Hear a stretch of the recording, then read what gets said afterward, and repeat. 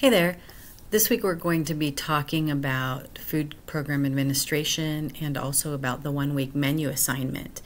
And the food program is something that can be a little bit confusing when you first start learning about it, but as you get experience, you'll find that there is a formula to follow, and if you follow that formula, it really will help you stay on track.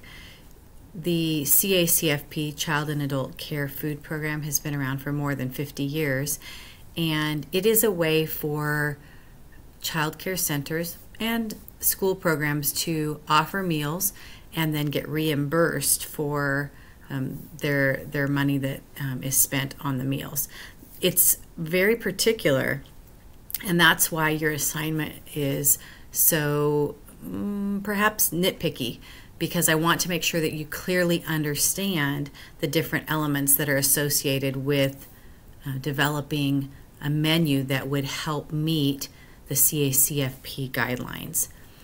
I have an example here of what's called a meal pattern, and you'll notice on this meal pattern on the left-hand side they explain what needs to be in each of those things. Now, when you do your assignment, you only need to have breakfast, lunch, and a snack, but you'll want to make sure that you understand the serving sizes.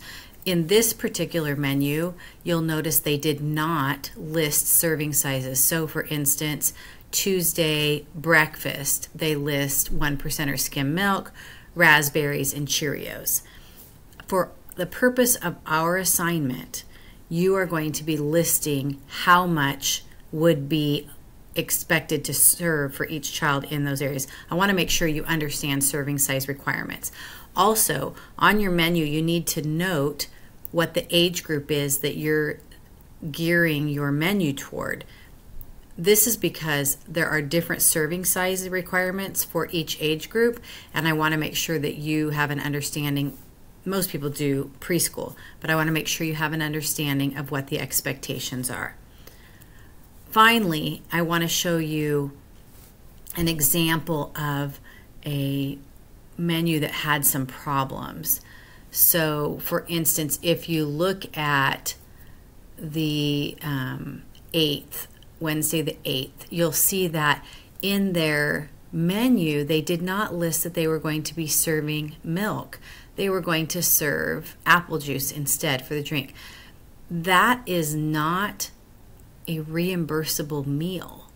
So that means that everything that was served in that meal you could not get reimbursed for. If you went to submit this menu, you would get a note back telling you that they were not going to reimburse you for lunch on the 8th because you did not serve milk. This is why it's so important that you very clearly understand the elements that are required for each of the meals, and also understand the serving sizes that are required.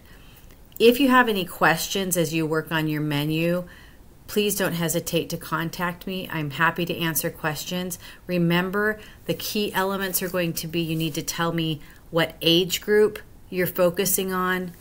You need to tell me the items that are going to be served for each meal, and then you need to tell me the serving size. And all of those things are based off of the CACFP, excuse me, the CACFP food patterns. Don't hesitate to contact me, and have a great week.